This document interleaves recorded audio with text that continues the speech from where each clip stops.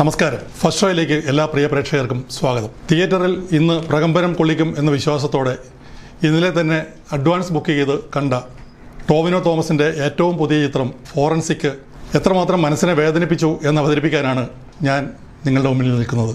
തിയേറ്ററിൽ നിന്ന് ഇറങ്ങി വന്ന ഉടനെ ഈ ഫസ്റ്റ് ഷോ അവതരിപ്പിക്കേണ്ടി വരുമ്പോൾ ടോവിനോ തോമസ് എന്ന വലിയ കലാകാരനോട് മനസ്സിൽ അല്പം വിഷമമുണ്ട്. എങ്കിലും പറയാതെ വയ്യ. താങ്കളുടെ അടുത്ത കാലത്തിറങ്ങിയ ചിത്രങ്ങളുടെയൊക്കെ പരാജയത്തിൻ്റെ ആ പരമ്പരയിലേക്ക് തന്നെയാണ് ഈ സിനിമയും ചെല്ലുന്നത് എന്നത് എന്നെ ഏറെ വിഷമിപ്പിക്കുന്നുണ്ട്. ഒരുപക്ഷെ കഥ തിരഞ്ഞെടുക്കുന്നതിലോ സ്ക്രിപ്റ്റ് തിരഞ്ഞെടുക്കുന്നതിലോ താങ്കളുടെ പക്ഷത്ത് നിന്ന് വരുന്ന ഒരു നോട്ടപ്പിശകാണ് ഇത്തരം പരാജയങ്ങളുടെ ഒരു ലക്ഷണം എന്ന്, അല്ലെങ്കിൽ പരാജയങ്ങളുടെ കാരണം എന്ന് എനിക്ക് തോന്നുന്നു. ഏതായാലും ഫോറൻസിക് മനസ്സിൽ ഒരുപാട് പ്രതീക്ഷയോടെയാണ് ചെന്നത്. അതുകൊണ്ടാണോ എന്നറിയില്ല. അതുകൊണ്ടല്ല എന്ന് എനിക്ക് ഉറപ്പുണ്ട്. കാരണം ഈ സിനിമ പരാജയപ്പെടുന്നുവെങ്കിൽ അതിന് കാരണം അതിൻ്റെ സ്ക്രിപ്റ്റാണ്. ചിതറിക്കിടക്കുന്ന ഒരു സ്ക്രിപ്റ്റിൽ ഒരു അത്ഭുതവും ഒരു ഡയറക്ടർക്കും, ഒരുപക്ഷെ ഡയറക്ടർ തന്നെയാണ്, ആ ഡയറക്ടർമാരിൽ ഒരാൾ തന്നെയാണ് എൻ്റെ സ്ക്രിപ്റ്റ് എഴുതിയിരിക്കുന്നതെന്ന് തോന്നുന്നു. എങ്കിലും ചിതറിക്കിടക്കുന്ന ഒരു സ്ക്രിപ്റ്റിൽ ഒരു ഏകാഗ്രതയോടെ കഥ മുന്നോട്ട് കൊണ്ടുപോകാൻ ഒരു സംവിധായകനും സാധിക്കില്ല. എത്ര നല്ല നടൻ വിചാരിച്ചാലും അതിനെ ഉയർത്തിയെടുക്കാനും സാധിക്കില്ല. അതാണ് ഫോറൻസിക്കിൽ ഇന്ന് ഞാൻ അനുഭവിച്ചത്. സൈക്കോ കില്ലർ സീരീസിൽ അടുത്ത കാലത്ത് നമ്മൾ ഏറ്റവും അനുഭവിച്ചറിഞ്ഞ ഒരു സിനിമയാണ് അഞ്ചാം പാതിര. ഒരുപക്ഷെ അഞ്ചാം പാതിരയെ പല ഘട്ടങ്ങളിലും ഓർമ്മിപ്പിക്കുന്നു എങ്കിൽ പോലും അതിൻ്റെ അടുത്തൊന്നും എത്താൻ ഈ ചരിത്രത്തിന്, ഈ ഫോറൻസിക്കിന് സാധിക്കുന്നില്ല എന്നതും വളരെ ഖേദകരമാണ്. ഹോളിവുഡ് ചിത്രങ്ങളിലൂടെ നമ്മൾ ഈ സൈക്കോ കില്ലർ കഥാപാത്രങ്ങളെ അല്ലെങ്കിൽ സൈക്കോ കില്ലർ കഥകൾ പരിചയിച്ചിട്ടുണ്ട്. അതിൻ്റെ ഒക്കെ പരിസരങ്ങൾ ഓർമ്മ വരുന്നതുകൊണ്ടായിരിക്കാം ഒരുപക്ഷെ വളരെ അമേച്വർ രീതിയിൽ ഉണ്ടാക്കിയ ഒരു സിനിമയാണ് ഫോറൻസിക് എന്ന് പറയേണ്ടി വരും. ഏറെക്കാലത്തിന് ശേഷം മമത മോഹൻദാസ് തിരിച്ചു വരുന്നു എന്നുള്ളത് മാത്രമാണ് ഈ സിനിമയുടെ ഒരു ഏക ആകർഷണമായ ഘടകം. മമത തൻ്റെ പോലീസ് വേഷം വളരെ ഭംഗിയായി നിർവഹിച്ചിട്ടുമുണ്ട്. മമത മോഹൻദാസിൻ്റെ ഋതിക സേവ്യർ എന്ന പോലീസ് കഥാപാത്രത്തെ കേന്ദ്ര കഥാപാത്രമാക്കിയാണ് ഈ സിനിമ രൂപപ്പെടുത്തിയിട്ടുള്ളത്. അവരാണ് അന്വേഷണ ഉദ്യോഗസ്ഥ. കാരണം 1-2 കുട്ടികൾ, ചെറിയ പ്രായത്തിലുള്ള കുട്ടികൾ കൊല്ലപ്പെടുമ്പോൾ അന്വേഷണ ഉദ്യോഗസ്ഥയായി നിയമിക്കപ്പെടുന്നത് ഈ ഋതിക സേവ്യർ എന്ന മമത മോഹൻദാസാണ്. ആ മമത മോഹൻദാസിൻ്റെ കഥാപാത്രത്തെ സഹായിക്കാൻ വേണ്ടി ഫോറൻസിക് ലാബിൽ നിന്ന് വരുന്ന സാമുവൽ ജോൺ കാട്ടുകാരൻ സാം എന്ന കഥാപാത്രമായിട്ടാണ് ടോവിനോ തോമസ് ഇതിൽ വരുന്നത്. അതുകൊണ്ട് തന്നെ നായിക കഥാപാത്രത്തിൻ്റെ നിഴലിലാവുകയും പോലീസ് ഓഫീസറുടെ കീഴിൽ ഒരു ഫോറൻസിക് ഉദ്യോഗസ്ഥൻ വരികയും കഥയ്ക്ക് അതിലപ്പുറമായിട്ട് ഡയലോഗുകളിൽ പോലും ഒരു കോൺട്രിബ്യൂഷൻ നടത്താതിരിക്കുകയും ചെയ്യുമ്പോൾ ടോവിനോ തോമസിൻ്റെ നായക കഥാപാത്രം അവിടെ തന്നെ ഇടിഞ്ഞു വീഴുന്നുണ്ട്. പിന്നെ ഈ ഋതിക എന്ന് പറഞ്ഞ കഥാപാത്രത്തിൻ്റെ നിഴൽ മാത്രമാണ് സാമിന് സ്വന്തം നിലയിലുള്ള ഇൻവെസ്റ്റിഗേഷൻ കൊണ്ടുപോകാൻ പോലും ഋതികയുടെ പോലീസ് ഓഫീസർ അനുവദിക്കില്ല. അത് സ്വാഭാവികമായിട്ടും സ്ക്രിപ്റ്റിൽ അങ്ങനെ പറ്റുള്ളൂ. അപ്പോൾ കഥയിൽ തന്നെ സംഭവിച്ച ഒരു അപഭ്രംശമാണ്, അല്ലെങ്കിൽ പരാജയമാണ് ഈ സിനിമയുടെ മൊത്തത്തിലുള്ള അടിത്തറയിളക്കി മറിക്കുന്നത്. മൊത്തത്തിൽ പോലീസ് ഫോഴ്സിൻ്റെ കൊലപാതകങ്ങൾക്ക് പിറകെയുള്ള ഓട്ടം, അവർക്ക് മുകളിൽ നിന്ന് വരുന്ന പ്രഷർ, ഇതൊക്കെ ഇതിൽ ചിത്രീകരിക്കപ്പെടേണ്ട ഒരുപാട് മറ്റു സിനിമകളിൽ പോലെ തന്നെ. അതുകൊണ്ട് തന്നെ മമത മോഹൻദാസിൻ്റെ പോലീസ് കഥാപാത്രം പോലും മമതയുടെ വളരെ സുന്ദരമായ സാന്നിധ്യം കൊണ്ട് മാത്രമാണ് ശ്രദ്ധിക്കപ്പെടുന്നത്. അല്ലാതെ അതിൻ്റെ ആക്ഷനോ അല്ലെങ്കിൽ മറ്റു തരത്തിലുള്ള കാര്യങ്ങളിലോ ഒന്നുമല്ല ഈ കഥ മുന്നോട്ട് നീങ്ങുന്നത്. 5-6 വയസ്സുള്ള പെൺകുട്ടികൾ അവിടെ ഇവിടെയും മിസ്സിംഗ് ആവുകയും അത് കൊല ചെയ്യപ്പെടുകയും അങ്ങനെ 4-5 കൊലപാതകങ്ങൾ സംഭവിക്കുകയും ചെയ്യുമ്പോൾ അന്വേഷണം നടക്കുകയും അത് പല ഘട്ടങ്ങളിലൂടെ പല ഇടങ്ങളിൽ ചെന്നെത്തുമ്പോൾ നമുക്ക് ഇവർ പറയുന്നത് പോലെ കഥയുടെ തന്തുവിൽ നമുക്ക് സംശയിക്കാം, ഇന്ന ആളായിരിക്കും കൊലപാതകി എന്ന് പറയുകയും, അല്ല 11 വയസ്സുകാരനായ ഒരാളാണ് കൊലപാതകം നടത്തിയതെന്ന് പറയുകയും.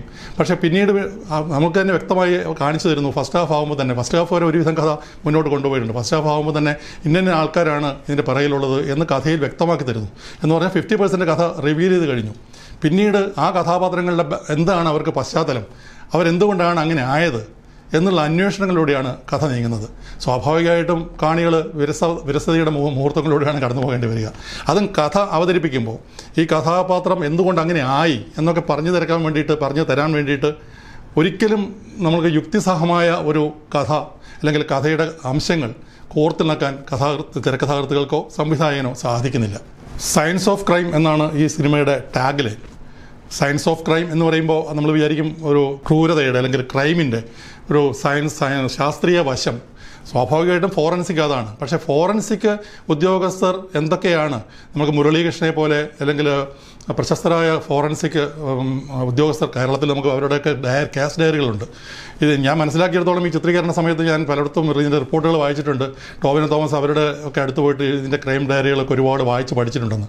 പക്ഷേ അതുകൊണ്ടൊന്നും കാര്യമില്ല. ഒരു നടൻ അതിന് ഒരു ക്രൈം ഡയറി പഠിക്കാൻ വേണ്ടി പോയതുകൊണ്ട് മാത്രം ഒരു സിനിമ വിജയിക്കണമെന്നില്ല. കാരണം ആ സിനിമയിൽ എന്താണ് പറയാൻ ഉദ്ദേശിക്കുന്നത്, അതെന്താണ് തിരക്കഥാകൃത്തുകൾ അവതരിപ്പിച്ചിരിക്കുന്നത്, അദ്ദേഹത്തിന് നടന് പറയാനുള്ള ഡയലോഗുകൾ എന്താണ്, അതൊക്കെയാണ് ഒരു സിനിമയെ എടുത്തു ഉയർത്തുകയും വിജയത്തിലേക്ക് കൊണ്ടുപോവുകയും ചെയ്യുന്നത്.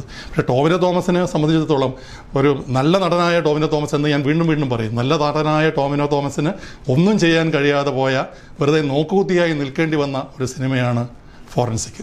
ടോവിനോ തോമസിൻ്റെ സാമും മമത മോഹൻദാസിൻ്റെ ഋതികയും തമ്മിൽ ചില കുടുംബ പ്രശ്നങ്ങൾ പശ്ചാത്തലത്തിൽ കാണിക്കുന്നുണ്ട്. അതാണ് ഇതിൻ്റെ കഥയുടെ വേറെ ലൈനിലായി പോകുന്നത്.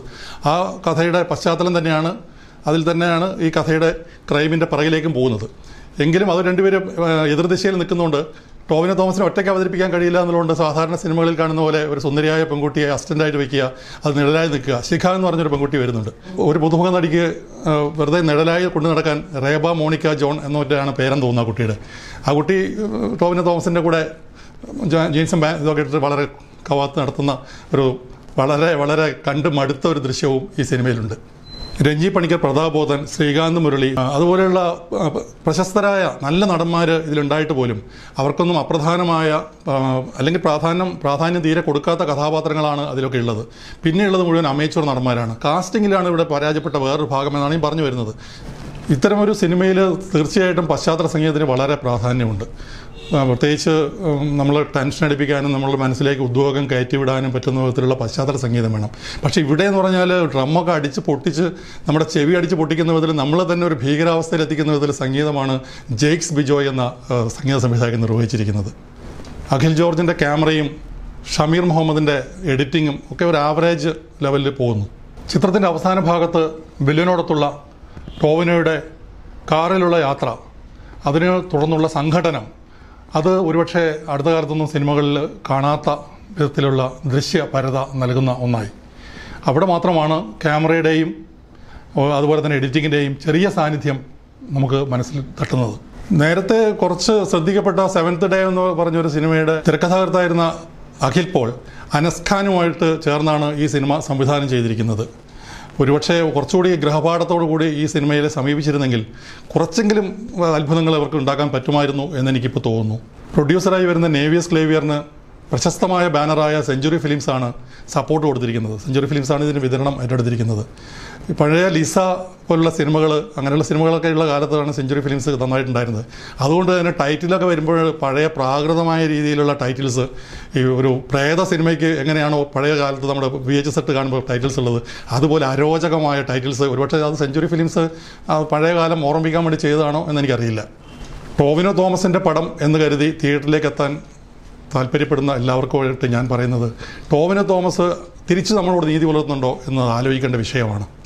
ലൂക്ക മാത്രമാണ് കഴിഞ്ഞ കാലങ്ങളിൽ ടോവിനോ അല്പമെങ്കിലും നമ്മളോട് കുറച്ച് നീതി പുലർത്തിയത്. കൽക്കിയായാലും എടക്കാട് ബറ്റാലിയനായാലും ഒക്കെ ടോവിനോ വെറുതെ വന്നു പോവുക മാത്രമാണ് ചെയ്യുന്നത്. അതുകൊണ്ട് പ്രേക്ഷകർക്ക് ടോവിനോടുള്ള ആരാധന ടോവിനോ തിരിച്ചു കൊടുക്കാനും ബാധ്യസ്ഥരാണ്. സിനിമയിലൊക്കെ അങ്ങനെയാണ്. നമ്മൾ പ്രേക്ഷകർ മുന്നിൽ കാണണം സിനിമാ നടന്മാർ അല്ലെങ്കിൽ താരങ്ങൾ എന്ന് അറിയപ്പെടുന്നവർ എന്നാണ് എനിക്ക് തോന്നുന്നത്. മനസ്സിൽ തട്ടുന്ന ഒരു സംഭാഷണ ശകലം പോലും ഇല്ലാതെ, മനസ്സിൽ തട്ടുന്ന ഒരു രംഗം പോലും ഇല്ലാതെ ഈ സിനിമ മനസ്സിൽ നിന്ന് പടിയിറങ്ങി പോകുമ്പോൾ ഏറെ ദുഃഖമുണ്ട്. 440ഓളം രൂപ ചിലവഴിച്ചാണ് ഞാൻ ഇന്നലെ ടിക്കറ്റ് ബുക്ക് ചെയ്തത്. അതിൽ 100 രൂപ പോലും എനിക്ക് ഈടാക്കാൻ കഴിഞ്ഞില്ലല്ലോ എന്ന വ്യസനത്തോടു കൂടി നിർത്തുന്നു. വീണ്ടും കാണാം. നന്ദി. കേരള മനോരമ ചാനൽ ഫ്രീ ആയി സബ്സ്ക്രൈബ് ചെയ്യുവാൻ വീഡിയോയുടെ താഴെ വലതുഭാഗത്ത് കൊടുത്തിരിക്കുന്ന സബ്സ്ക്രൈബ് ബട്ടൺ അമർത്തുക. തുടർന്ന് വലതുഭാഗത്ത് തെളിയുന്ന ബെൽ ബട്ടൺ അമർത്തിയിട്ട് ഓൾ എന്ന ഓപ്ഷൻ പ്രസ് ചെയ്യുക. നിങ്ങൾ സബ്സ്ക്രൈബർ ആയിക്കഴിഞ്ഞു.